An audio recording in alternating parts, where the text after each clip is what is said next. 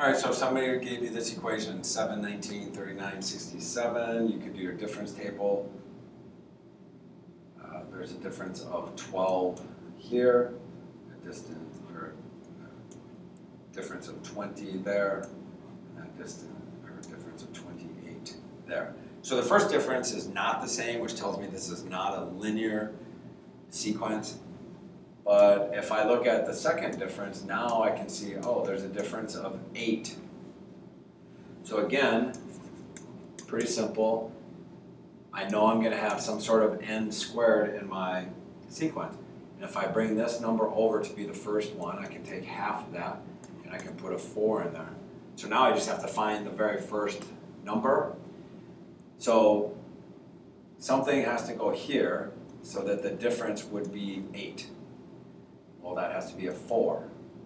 And then something has to go here, so the difference between those two numbers would be the 4, and so that would be a 3 here.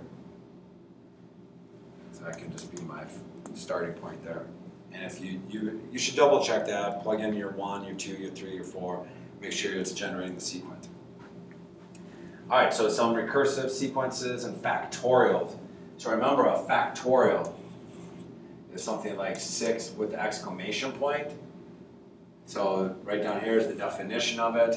But remember, on the calculator, you're going to go into math. So hit the math button, slide over to what's called the number complex, probabilities, and if you see number 4 has an exclamation point. So I want to do something like 6, math, slide over to the probability menu, number 4. So you want your number, then the exclamation point, and it will tell you 720. So, first example, write the first 5 terms, no more, no less. So the idea is, I already have a sub 1. That's 3. So now, if I want to find a sub 2, I'm supposed to take 2 times, remember our n value is 1, so what's 2 minus 1? It's a sub 1. So basically what you're doing is 2 times your very last answer plus 1. And when I do this, I get 6 plus 1, which is 7. And then I do my a sub 3. So again, this would be 2 times my very last answer. This is what this recursive notation means. Always take your last answer and do what it's telling you to do. So we're multiplying by 2. So we're going to take our 7 and plug it in there. And add 1. So now I get 14 plus 1 is 15. And then a sub 4. 2 times 15 plus 1. So that's 31. So a sub 3 was 15. A sub 4 was 31. And then our last one would be a sub 5. After this, we're done. So that's 31.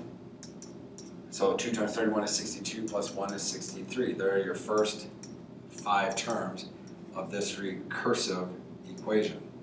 Now the idea is, recursive, this is always set, right now it's called 1 behind. So if you want to get to the next answer, take the answer 1 behind you, multiply by 2, and add 1. So you're going to have a short DIY here. Write the first 5 terms, go take the Moodle quiz, put your answers in.